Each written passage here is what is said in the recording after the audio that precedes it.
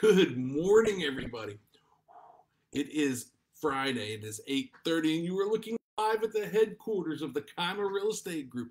I'm back inside this week. Last week you saw I was outside because it was warm out. It was really nice out. Today, I don't know what the temperature is outside, but I'm willing fall to be here today. Come on, bring it. Bring me some fall weather. Why?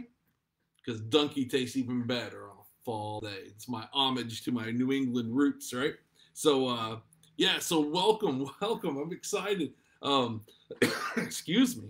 Um, I'm ready for fall. I know many of you are ready for summer and 110-degree weather, and you're going to be posting pictures of your, 106 degrees on your dashboard of your car and yada yada yada. I love fishing. I love boats. I love all the things that have to do with summer, as long as summer doesn't get above 85 degrees. Anyhow, listen. It is Friday. It is the middle of June. We're almost at the halfway point of the year. Last night, my son Camden, who's really into the NBA, watched the NBA draft with me last night, and I'm sorry, didn't do anything for me. I don't care about it. I watched it because Camden watched it, and that's always fun to spend time with my son. But tell me if the NFL just doesn't get it, right? The NFL figures this thing out, right? Everything the NFL does is like an event, right? The games each week, it's an event. The draft is an event. The free agent period is an event. Everything they do is an event. They have figured out the secret sauce. All the other leagues are trying to figure it out. Not quite the same. Not quite the same panache. Anyhow, yesterday, so I belong to this little private text group with some friends of mine. We call it the coaches, and there's a bunch of guys I used to coach with that are all part of this group that we started. This is back from my old rec league days with Cole. So this goes back, 15 years now. And yesterday, one of them showed one of the baseball bats that they used many years ago was used yesterday to kill a black snake on the golf course. And man, I don't know about you, but snakes are the one thing I don't do. Snakes. I can do insects. I can do all the, but I don't do snakes. Now I know there's a big push of people that say, don't kill snakes. I'm not here to get PETA involved. I'm just telling you, if you're a snake and you're on my property, you're not going to be there long, right? But tell me, for you, like, is there any, like, do you do snakes? Like, what is it that you just refuse? Is it spiders? Like, what is it that you just refuse? Is it decaf coffee? I mean, what scares you the most, right? So anyhow, yeah. So I saw that picture of the snakes last night from Nelson. And then I got to think about my buddy David Colgan. And so many of you know David Colgan. You want to talk about an odd fellow? So David was on a jog in the woods. When I say a jog, I mean like a, 15-mile jog in the woods just a couple weeks ago. And he stops because he sees a big old snake, and he picks it up and takes a picture of the snake wrapped around his arm, and he's holding it by the head. And he shared that picture again last night with us in this conversation. He's part of this coaches group.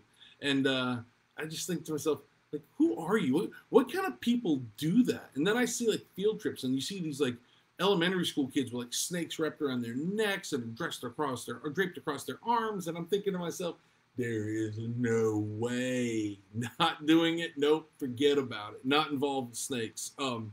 Anyhow, so one thing I'm going to mention later, I'm going to ask for your advice on, so stay tuned for that. But did want to talk a little bit about this morning at 10 a.m. about some really cool breaking news in Wake Forest. So there is a groundbreaking today. Most of you know about the food hall that is coming. If you go underneath the bridge in Wake Forest, the old building on the left-hand side, like don't make a right like you're going up White Street. Just keep going straight after you go underneath the bridge in Wake Forest. On the left-hand side, you see all the fencing around. There's going to be a really, really cool food hall going in there, and construction is underway, and we're going to talk more about that later in a future episode here. However, this morning there's a groundbreaking for something new that's coming to Wake Forest, right?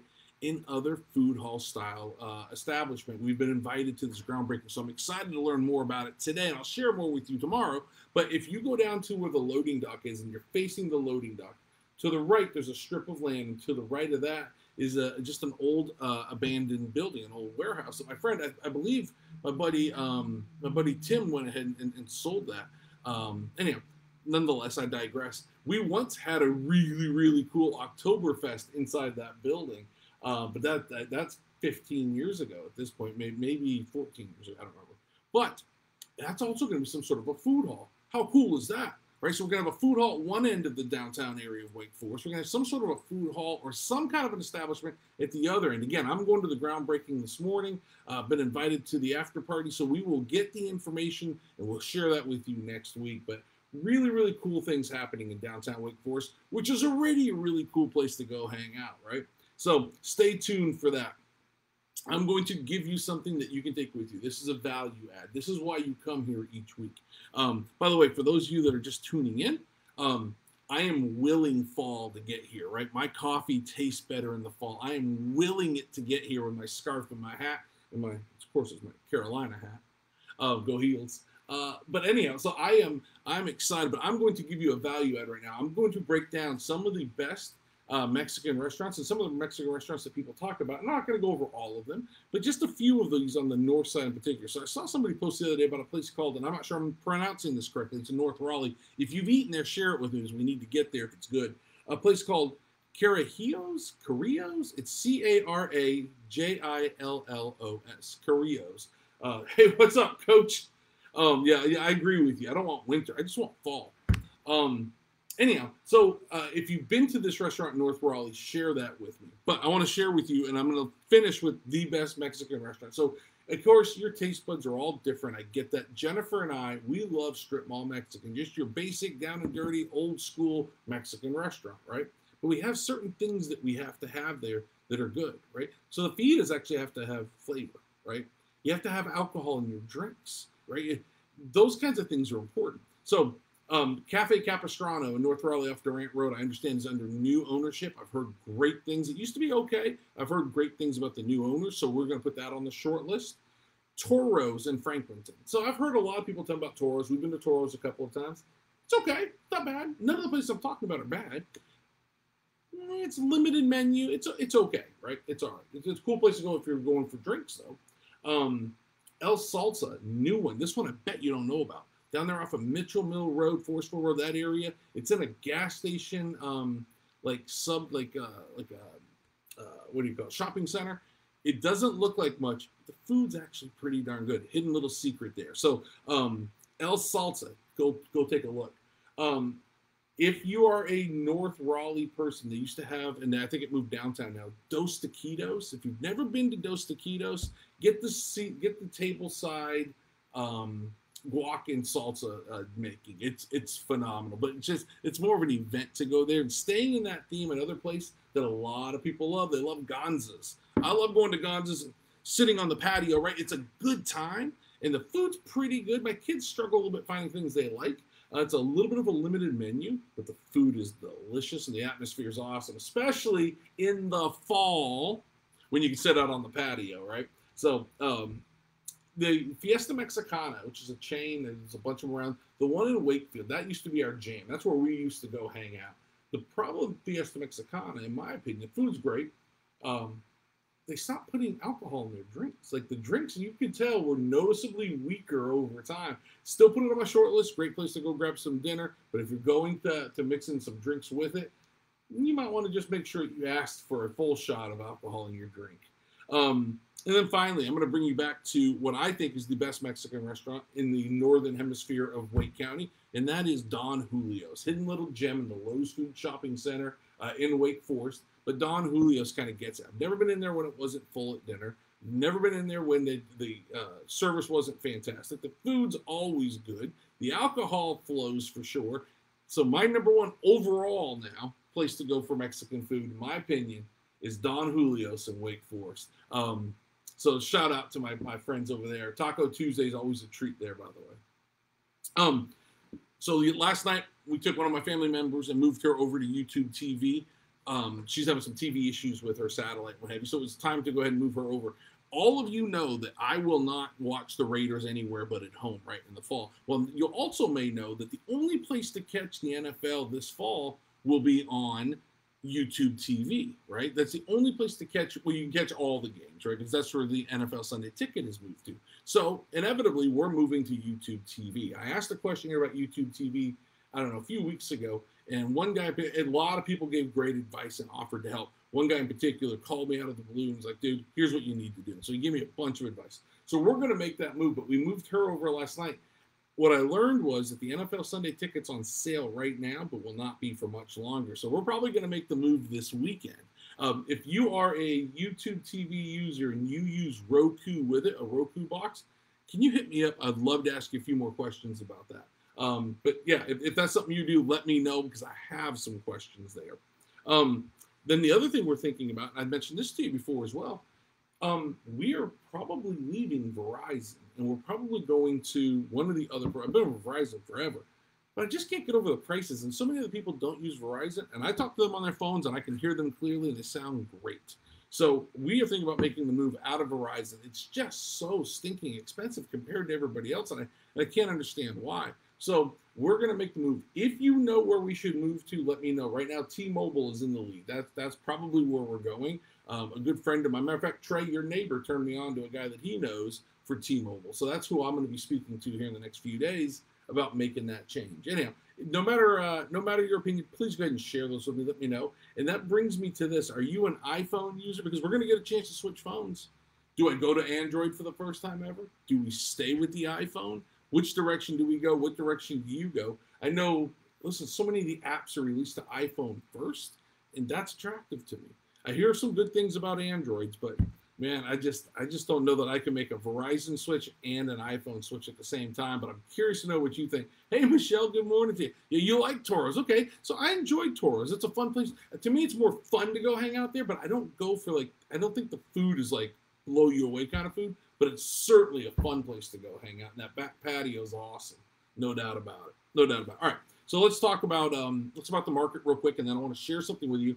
Breaking news in Wake Forest and North Raleigh that's going to impact you and your real estate. So let's talk about the market real quick.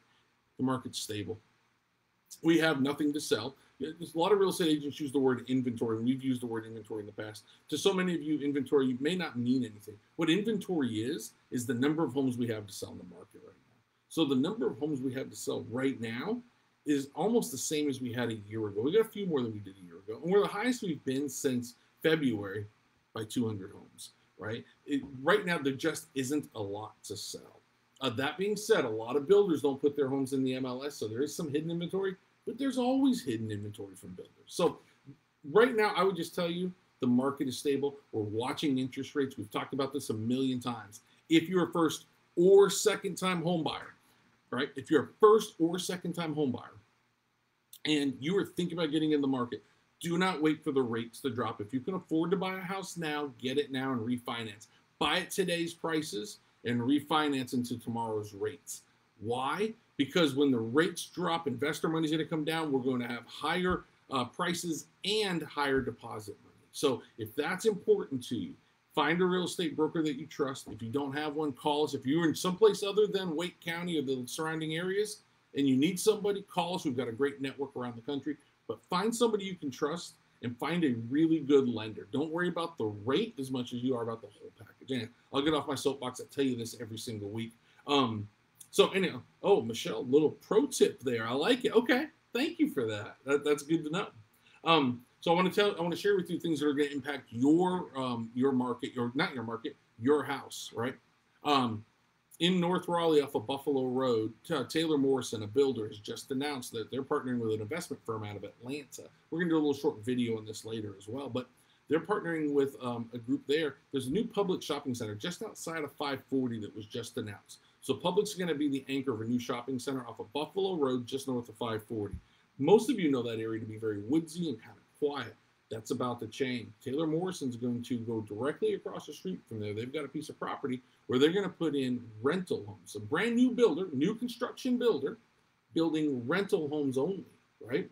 Why would a new construction builder do this? Well, we started seeing this in the last 2 or 3 years. Certainly we saw it at the beginning of the height of the market. The market was just going like this, right? Builders started building and holding onto that inventory, renting it. And then when the market leveled out, they started selling off some of those homes, right?